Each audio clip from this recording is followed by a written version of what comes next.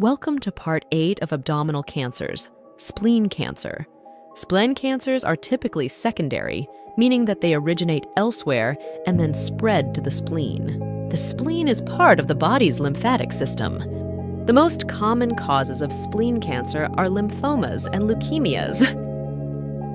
Symptoms include swollen lymph nodes, reduced infection resistance,